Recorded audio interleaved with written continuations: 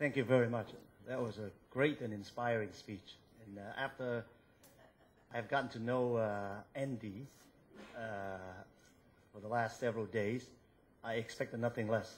So thank you very much for doing that. So, Professor Hamilton, I know there are many principals of schools here, so welcome. Distinguished guests, ladies and gentlemen. I want to begin by first thanking Oxford University Press, everybody here, for organizing this forum and for giving me and HKUST the honor to share the platform with Professor Hamilton. First of all, let me just begin by saying I agree with everything that Professor Hamilton has said. People, research, education, and finance, and especially the last one.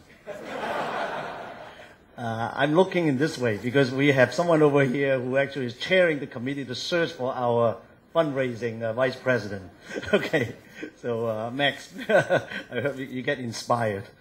But you'll hear from me sort of my own view of this and also the way we do it at HKUST, so in a slightly different way. So Professor Hamilton and I just came back, as you might have heard, from the 4th Chinese Foreign University President's Forum in Nanjing. We actually discovered in Nanjing just how much we have in common. You heard a little bit from Julie. Although we were born in 2 separate countries on 2 separate continents, we are both scientists. He's a chemist, I'm a mathematician. Both educated during our young years in our home country, went to the US for higher education, or I would say North America in your case. Stumbled into academic administration, certainly in my case, okay? And even joined Yale University as fellow faculty members. Last fall, Professor Hamilton returned to his native England to head up Oxford, and I came back to Hong Kong to take up my HKUST challenge. In the future, some of you, students and so on, will follow our footsteps by going abroad and returning to serve. But some of the flow may be in reverse. People coming east to Asia, to China, in addition to the US and North America. Truly, our commonality is the essence of the global nature, or what I call the academic ecosystem, which you also refer to. Part of the actually bigger human capital movement across the globe. To continue this comparison, Professor Hamilton and I are even about the same age. I checked this on the wiki page. I leave it to you to guess who is the older one. I will add, you can see we even have the same amount of hair. Ah, there you go. I was going to save that joke. I had a haircut about 3 weeks ago. Okay. But of course, the big difference between us is the age of our universities. Oxford, as you've heard, is nearly 900, or over 900 years old, while HKUST is only 19 years old. That makes us a baby compared to grandfather Oxford.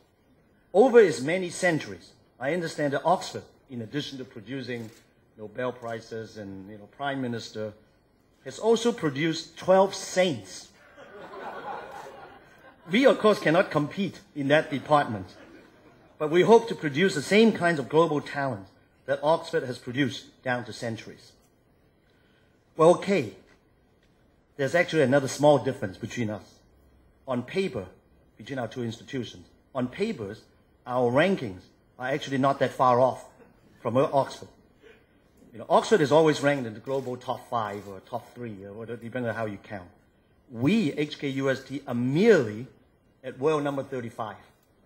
But now if I ask the parents and principals here to form a line for getting your kids into Oxford, that line will stretch to Prince Edward Road, while the line for HKUST may not even go past this podium.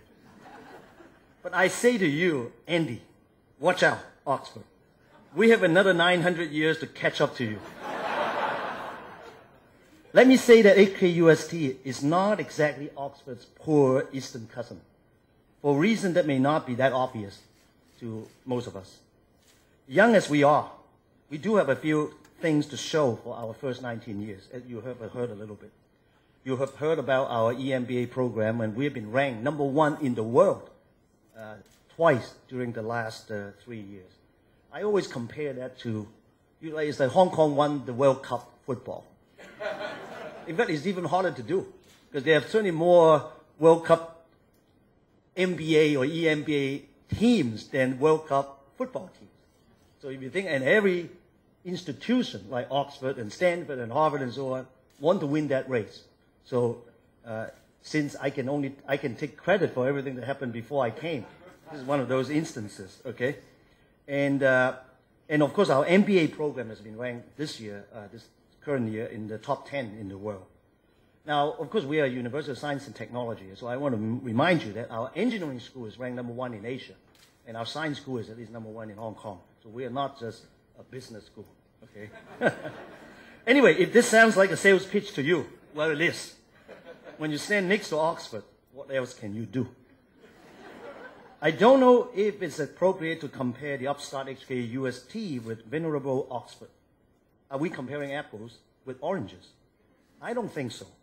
If you leave the age and the tradition aside, there is an underlying fundamental common core between us. Oxford is famous for its tutorial system, you have heard. By the way, I remind people, this is not the same as the multimillionaire tutors in Hong Kong. You may not be familiar with this phenomenon. From Professor Hamilton, I understand, right, you have heard, that this is a very expensive system to maintain, and it often involves cutting back on other needs of the university. That's why, one of the reasons, Professor Hamilton is here, right, to deal with the 4 factors of finance. I want to tell you a little bit about our version of this problem and how we address this. HKUST, we have been created to be a research university from the beginning. We therefore have a very strong research culture on campus. In fact, we have started an undergraduate research opportunities program in which more than 90 professors take part, mentoring more than 200 undergraduates in research. Students have a one-on-one opportunity to discuss research and problem-solving questions in depth with their mentors. This is an intensity that rivals Oxford's tutorial system. It's different, but I think the starting point is the same. As you know, in most universities, students don't get to take part in research projects until they are well into their postgraduate studies. The results of these programs are astounding. This year, it was covered in the newspaper, more than 30 of our bachelor degree graduates, armed with their research records and publications, have been accepted directly into PhD programs by leading universities, such as Yale, Princeton, Stanford, and so on. Probably some to Oxford, I don't know. Most of them with full scholarships. Now, some people wonder how we are able to achieve so much within so short a time. I have my way of explaining this, and I have to introduce some Cantonese, okay? It is summed up in the following way. 天時地利人. In English, it's timing, location, and people. So the people part is similar. So in timing, our founding fathers saw the need for science and technology education and research in Hong Kong as our manufacturing base moved north to China about 2 decades ago. In location, we are right next to the recent Asian economic boom and a fast-rising China. In people, we set very high standards in attracting the best faculty from around the world, hire exclusively on merit, and they in turn have attracted excellent students, both locally and globally. So this is very much aligned with what Professor Hamilton has mentioned.